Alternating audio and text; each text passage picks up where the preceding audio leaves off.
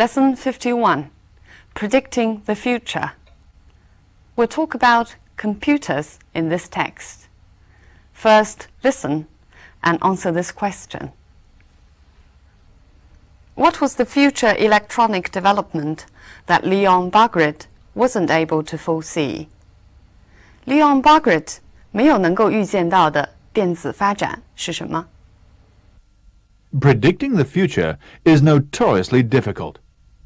Who could have imagined, in the mid-1970s, for example, that by the end of the 20th century, computers would be as common in people's homes as TV sets?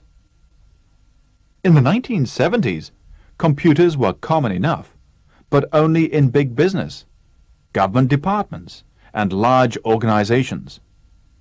These were the so-called mainframe machines. Mainframe computers were very large indeed, often occupying whole air-conditioned rooms, employing full-time technicians, and run on specially written software. Though these large machines still exist, many of their functions have been taken over by small, powerful personal computers, commonly known as PCs. In 1975, a primitive machine called the Altair was launched in the USA.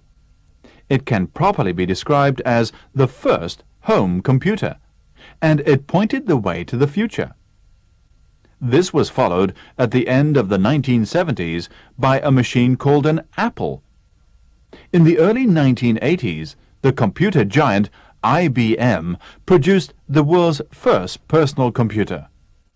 This ran on an operating system called DOS, produced by a then small company named Microsoft. The IBM personal computer was widely copied.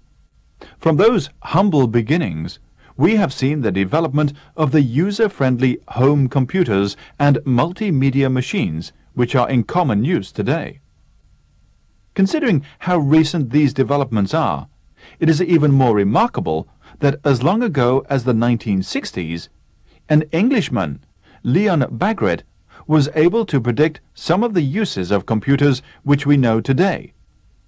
Bagrit dismissed the idea that computers would learn to think for themselves and would rule the world, which people liked to believe in those days. Bagrit foresaw a time when computers would be small enough to hold in the hand, when they would be capable of providing information about traffic jams and suggesting alternative routes, when they would be used in hospitals to help doctors to diagnose illnesses, when they would relieve office workers and accountants of dull, repetitive clerical work. All these computer uses have become commonplace.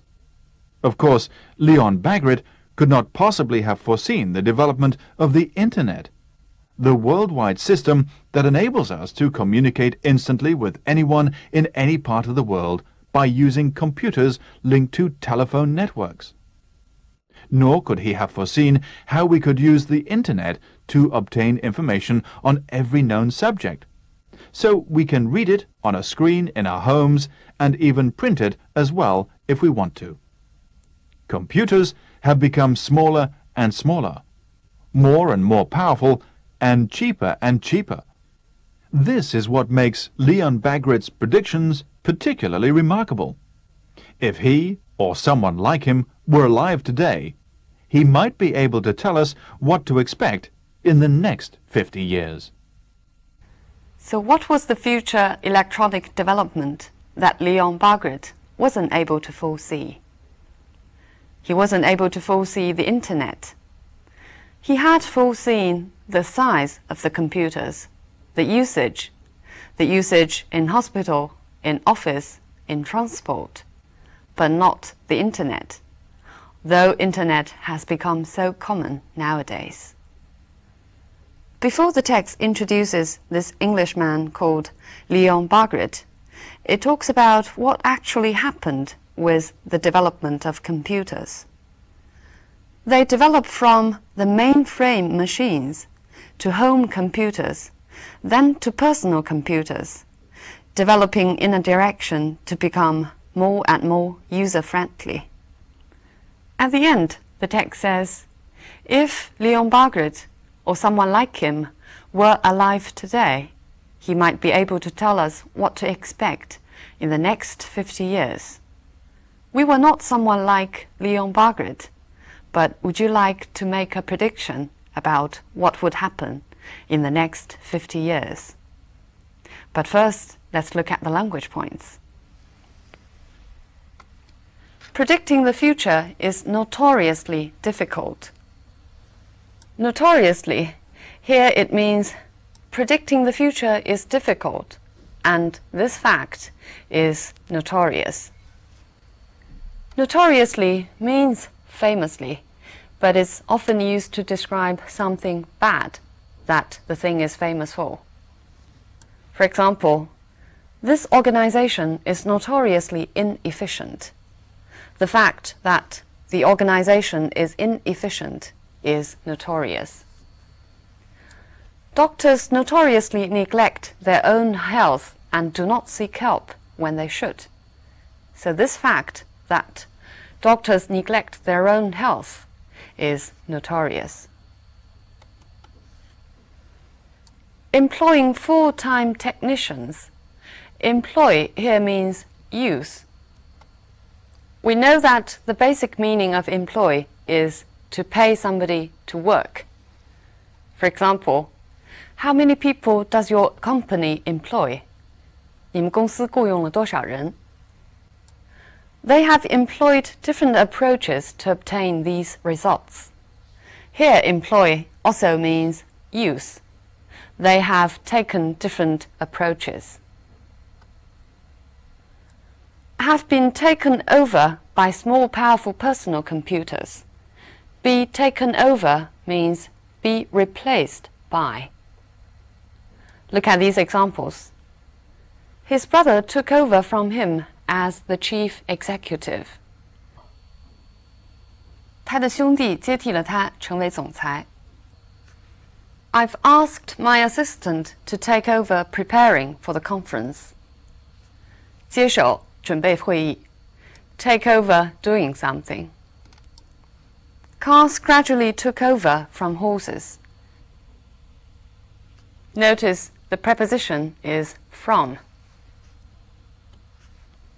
A primitive machine was launched in the USA. Launched here means a new product was developed. 推出一种新产品. For example, the company launched a new brand of beer last week. 推出了一个新牌子的啤酒. The press has just launched a new Sunday magazine. It can properly be described. Properly here means appropriately. 可以被恰当地形容为. But properly can also mean satisfactorily. For example, the car is not working properly. The car is not working satisfactorily. Make sure that you will dress properly for the interview. Here, properly means appropriately for the occasion. It pointed the way to the future. It means it showed the future direction. Look at these examples. A line of restaurants pointed the way to the theatre, which means these restaurants showed the way or showed the direction to the theatre. Recent medical discoveries are already pointing the way to more efficient treatment, have already shown the future tendency of more efficient treatment. This was followed by a machine called an apple. Be followed by is used to describe the time sequence.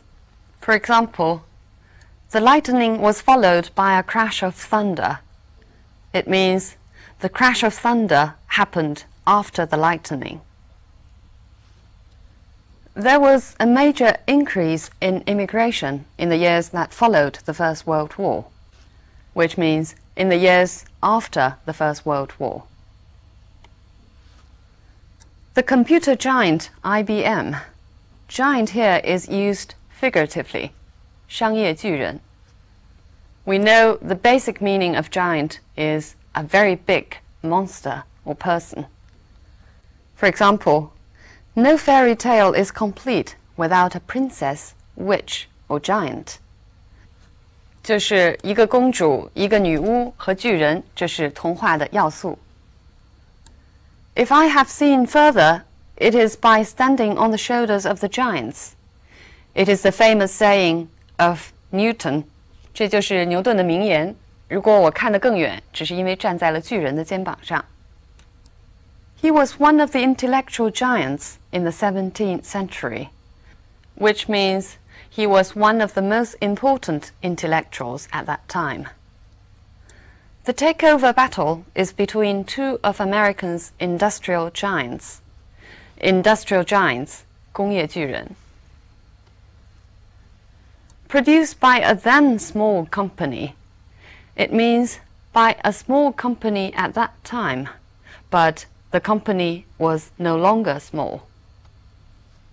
I'll give you more examples. I wanted to live in the city, but my then husband preferred the country. So it indicates he is no longer my husband now. The company questioned the then chairman about the missing money. He is no longer the chairman now. The IBM personal computer was widely copied. Here, copy means imitate. For example, they have copied the basic design from the Japanese model and made a few adjustments of their own. 他们的基本设计是模仿日本的原型，自己又做了一些改动。You can also copy somebody, which means to imitate somebody. For example, I always copied my brother in the things he said and the way he dressed. 在各个方面我都模仿我的兄弟。But in this example, he was caught while he was copying from another student during the exam. It means cheating. 这是抄袭的意思。From those humble beginnings. Humble here means from those simple beginnings. Let's look at these examples to see the meaning of humble in different contexts. Even when she became rich and famous, she never forgot her humble background. Humble here means low in rank, 卑微的出身。Whenever you saw him, he was always wearing a humble smile. Humble here indicates the attitude to show that you are low in rank or importance. The humble stage coaches were gradually replaced by trains. Here, humble means the same as the one in the text, which is crude or simple. 原始的驿站马车。The development of the user-friendly home computers. User-friendly means easy to be used. It's often used to describe computers or things related to computers. For example, a user-friendly printer or a user-friendly software. The computer menu is supposed to be user-friendly, but I cannot understand a word of it. 电脑的使用说明书应当是容易使用的，但是我一个字儿也看不懂。Friendly is often used as a suffix. For example, customer friendly means something advantageous for the customers. Environment friendly. Friendly means harmless to the environment. He was able to predict some of the uses of computers. Predict, 预测. You can use predict to do something. For example, storms are predicted to reach the north of the country this evening. You can also use that clause to follow predict. Who could have predicted that within 10 years he would be in charge of the whole company? Or you can also use other clauses to follow predict. For example, we cannot predict when the next earthquake will happen. Both predict and foretell mean to tell something about the future. But predict means you have some kind of scientific basis. If you foretell, you don't have evidence. For example, he was a 16th century prophet who foretold how the world would end. 他是一个16世纪的先知，预知世界将会怎么样灭亡。Bagrat dismissed the idea that computers would learn to think for themselves. Dismiss certain idea means he refused to believe in that. We'll look at more examples of the meaning of dismiss. The teacher dismissed the class early because she had to attend a meeting. Dismiss the class means to call it a day. He laughed and dismissed my suggestion as naive. Dismiss my suggestion. He refused to consider my suggestion and thought it was naive. Let's not dismiss the idea before we've even thought about it. Let's not refuse to consider it. Suggesting alternative routes.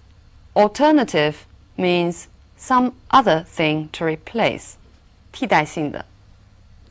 For example, they're looking for an alternative venue for the concert. 为音乐会寻找另外的场所. Alternative energy, we talked about it last time. 替代性能源. Alternative medicine, 替代性疗法, such as acupuncture. They would relieve office workers and accountants of dull, repetitive clerical work. Relieve somebody of something means to help somebody by getting rid of certain burden. It's a formal use. For example, may I relieve you of that heavy bag? May I help you to take that heavy bag? The babysitter relieved her of many of the chores. 保姆给她解决了很多家务的问题。To communicate instantly with anyone in any part of the world. Instantly is even sooner than immediately. 当即. For example, the driver was killed instantly. Or, I recognized him instantly. Every known subject means every subject that human beings have possibly known about. Let's look at more examples with known as adjective. It is actually a known problem. This problem has already been known. He is a known drug dealer. Here known means famous. 很有名的毒品贩子. It's a little known fact that he was married before. It is some kind of fact that not many people have known about. In this text, we have learned several adverbs which can actually work as a clause. For example, predicting the future is notoriously difficult. Notoriously actually works as the clause of this fact. Predicting the future is difficult was notorious. It can probably be described as the first computer. Properly also works as a clause, which means it can be described as the first computer and the description is proper. This ran on an operating system called DOS, produced by a then small company named Microsoft. Then also works as a clause. This ran on this system produced by a company named Microsoft, which was small then. So we can see that adverbs can be used flexibly in order to make your style more concise. So this text talks about the indispensable part of our life now, which is computers. Just as the text says, computers are becoming more and more user-friendly, no matter in what size, desktops or laptops. And the Internet, which Margaret failed to predict, is changing our lives totally. It has changed our ways of communication. We now write emails instead of letters. It has changed the mass media. We now can read news on the Internet. And we can even go shopping or book tickets, doing everything possible on the Internet, which is called e-commerce, etc., etc. So that our age is called the information age, and our globe is called the global village, because we can now share resources. But as any other kind of changes, there are people who are for them. There are those who are against them. One of their key arguments is that the virtual world provided by computers is gradually taking place of our real, physical, human world, especially human relationships. As any other kind of scientific progresses, computers should improve our lives instead of replacing our life itself. So much on the topic of computers. Bye for now.